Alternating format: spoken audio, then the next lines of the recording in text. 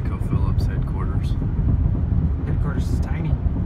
Well, this is just a refinery. The headquarters is over here on this side. Look at it, it's this whole thing.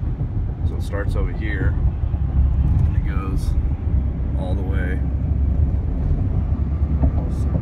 back down. Yeah, it goes almost a mile and a half back that way of just massive pipes.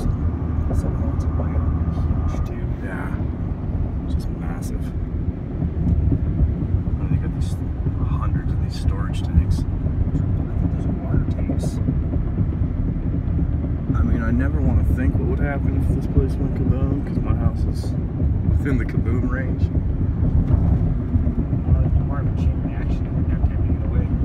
Yeah, thanks, Teak. That's how I want to think of that.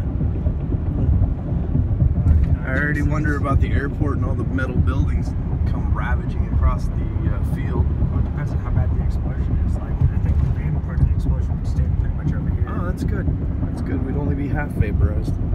Anyways. I don't think we'd have to vaporize. Yeah, really?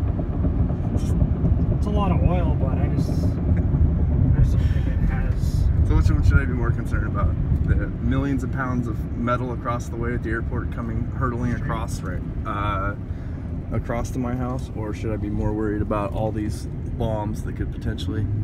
What would you be more concerned about, Teak?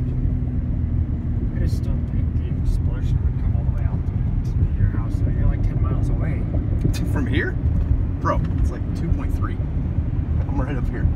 You go to the end of here, Waverly, and then I'm like past that light, another light, 2 more lights, and a right. I don't think you can get vaporized now. Okay. I don't know if I would or wouldn't. I think these are water tanks right here.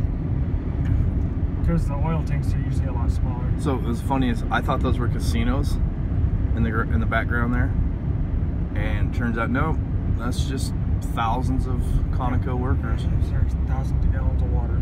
They gotta cool the system. Look at those big buildings in the distance. Yeah. I think anyways, see, like these smaller tanks hold oil, but I think these bigger ones are water because you can see the pipes coming off. Yeah.